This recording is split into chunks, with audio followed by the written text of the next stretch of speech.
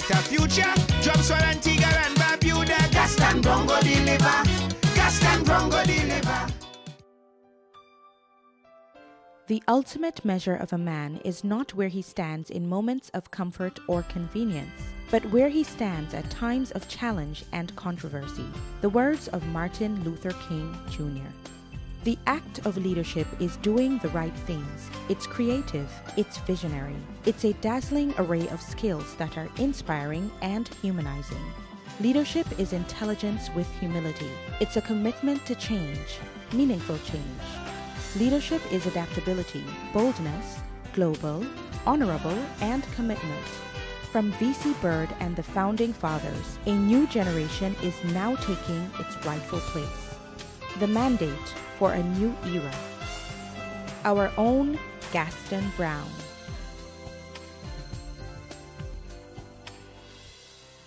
Gaston Browne spent his early childhood years in the care of his grandmother in Parliament Street, Grace Farm. Many in the neighborhood still remember him as a young man who displayed leadership qualities even back then.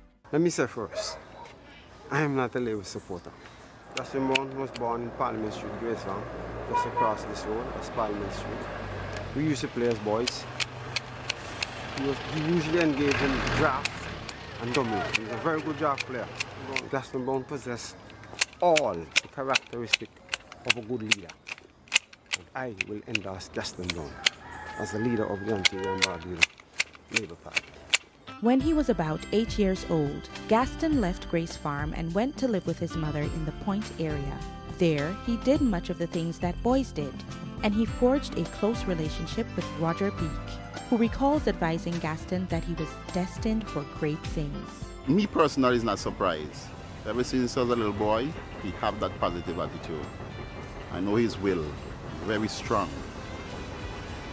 Probably get influenced by the area that he grew up in, and his will to succeed, very, very great. Gaston Browne grew up in conditions of abject poverty. Growing up with his grandmother, there were many nights where he went to bed hungry. Following his secondary school education, Gaston found employment at the Swiss American Bank, where he excelled in his career in banking. And let me start by saying that I consider myself to be an ordinary person, someone who is dedicated to serve and empower the people of this country. To give you a little background, I actually started as a banker. I did 13 years in the banking industry. The last 5 years, I served as a senior manager at the Swiss American Banking Group. In fact, during that period, I had in excess of $400 million in assets under my management. And I believe that I served with distinction based on the appraisals that I had while serving at the bank. In fact, I was largely credited with given the praise, for that matter, for the individual who actually saved the bank from bankruptcy. I recall back in 1994, the central bank did an audit of the bank at the time. They audited about 70% of the bank's assets, and 58% were found to be toxic. At that time, I was just promoted into management, and over a period of about a year, I had to put in on average about 12 hours a day to rewrite a number of loans and literally to chase a number of delinquent creditors in order to bring down the level of delinquency. And we were successful, along with my team, of course, in reducing the level of delinquency from 58% down to 2% when I left the bank in 1999. So that is one of the credits that I had and certainly continue to promote as part of my CV. I also had the opportunity, even prior to that, of serving in various capacities in the bank. And I was given the opportunity as well to be fast-tracked into the management pool. In fact, I'm the only member of the Swiss American Banking Group who was given a scholarship by the bank to pursue a degree in banking, which I did and completed in 1993. In fact, I had the opportunity of qualifying within the top 20 of several thousand students who did those examinations. And I also got the highest mark in the world for monetary economics. I got a special prize for that particular performance. So my career as a banker was certainly a very successful one. As a young man, Gaston had a strong desire to succeed and to do well. At the time he began his banking career, he started a parallel career in business. I also became a businessman when I was about 20 years of age, so that I now have about 25 years experience in the private sector. So while I was working at the bank, I was also conducting private business, obviously without creating any conflict with my job. In fact, the first business I actually got involved in at the time was a car company. We had a Subaru dealership, myself and two others, namely Steve Joseph.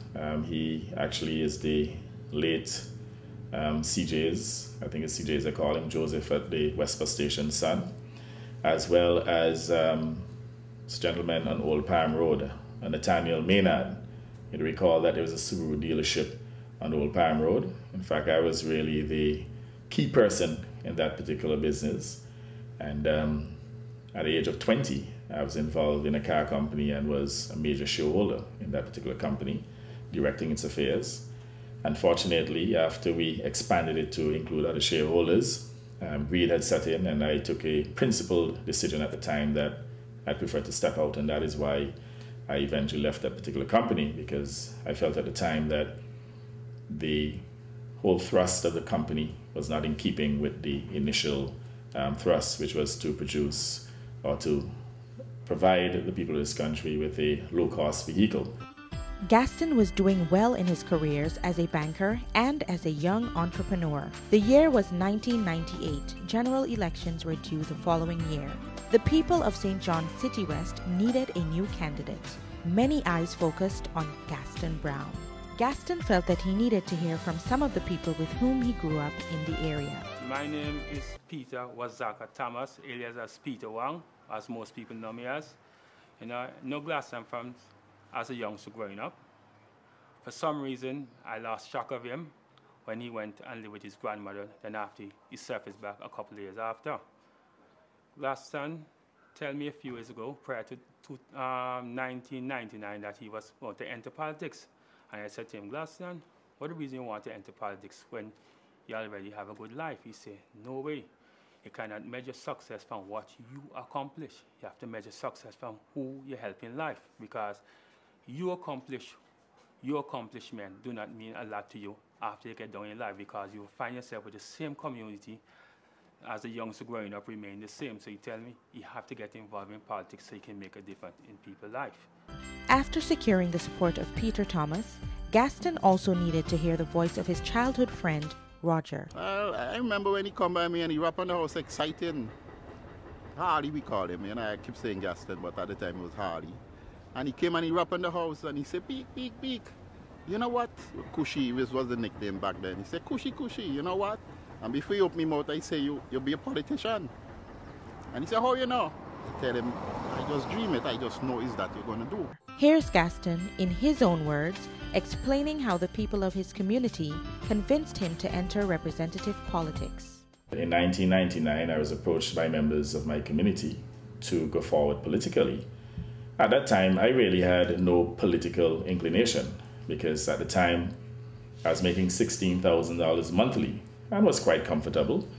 I mean, you probably would be aware that I grew up in poverty, so I haven't had a situation in which I was then making $16,000 a month. I mean, that was a major improvement for me. And I felt that, getting involved in politics may not have been the best thing to do, considering that I would have had to take a pay cut. However, there are individuals in the community who, I would say, after several attempts, were able to convince me to go forward politically. Fortune favored Gaston Browne. He was elected to Parliament in 1999 in his first electoral campaign. He was appointed to the Ministry of Planning, where he performed beyond expectations. So in 1999, I entered electoral politics and won my seat at that time. Now I can tell you very clearly that my intention from the onset, and it is still my mantra today, is to serve and empower. I had the opportunity to serve for 5 years, and even though I was relatively new, and the fact too that I was given a ministry that had little opportunity, I was able to turn what was considered at the time a non-ministry, the Ministry of Planning, into easily one of the most vibrant, if not the most vibrant ministry in the ALP administration between 1999 and 2004.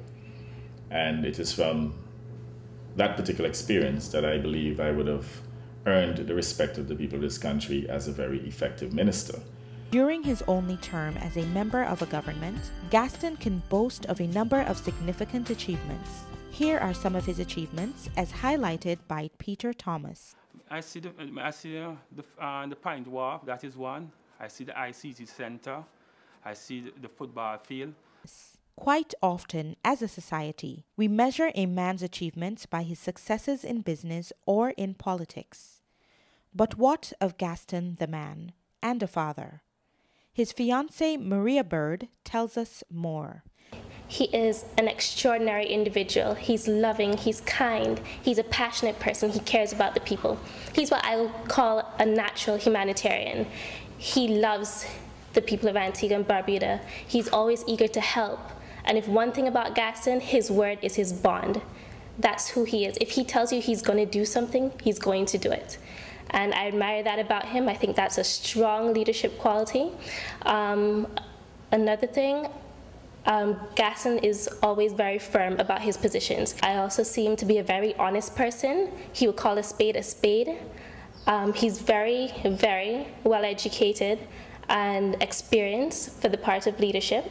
He is a humble person, a very good father and fiancé, of course.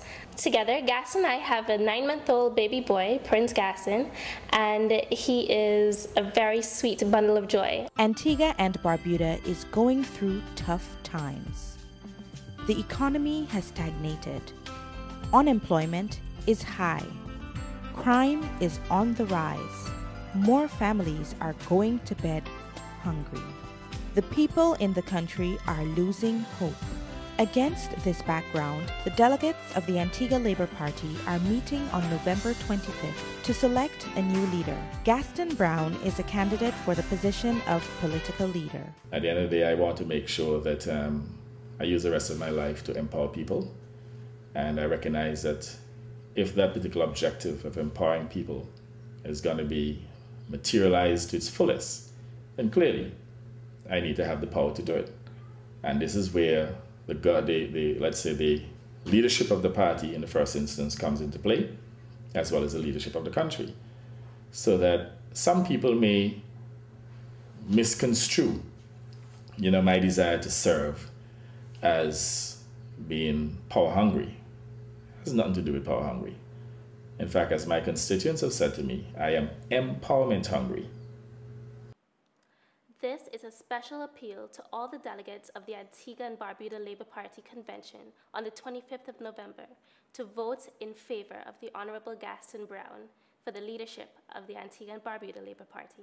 What are the qualities of a good leader? This is a critical question for the delegates of the Antigua Labour Party. The new leader of the ALP must be able to reach out to independents as well as ALP supporters. Here are Gaston's friends giving their full support.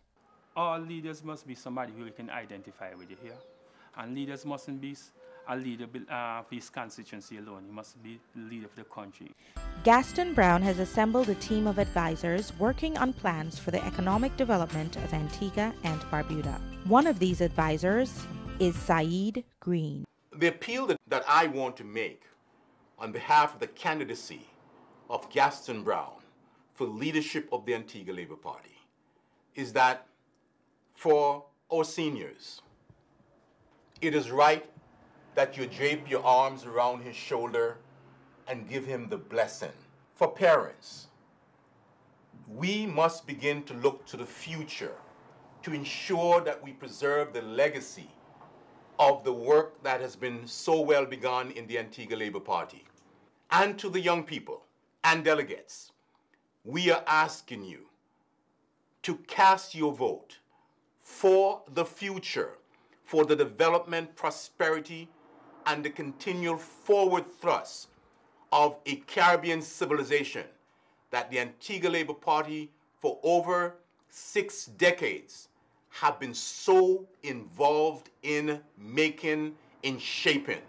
And we have no doubt that Gaston Browne will continue this great work.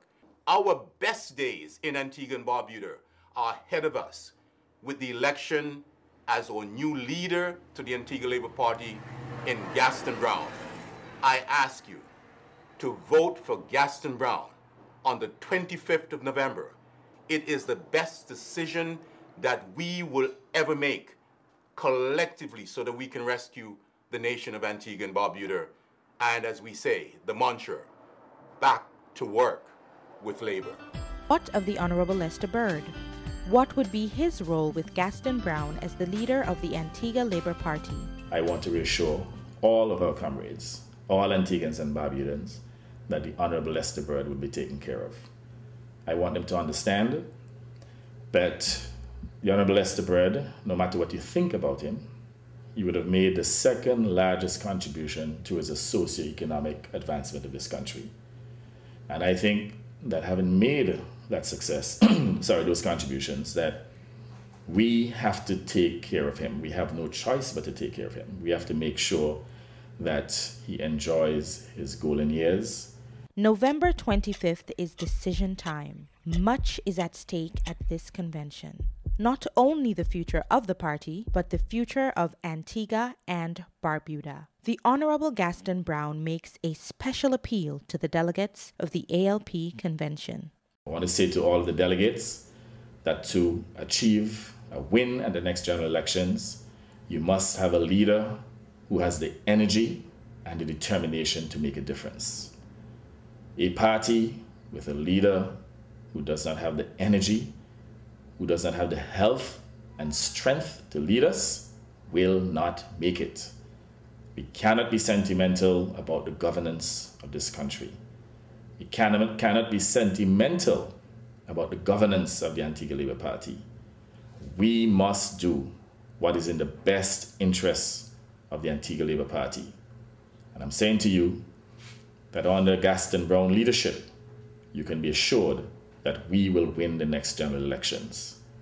I have the experience, I have the qualifications, the competence, and the commitment to lift this party and to make sure we reposition the Antigua Labour Party to win the next general elections. I therefore humbly ask for your support at the upcoming convention. Sing this song from country to town. We're going with Gaston.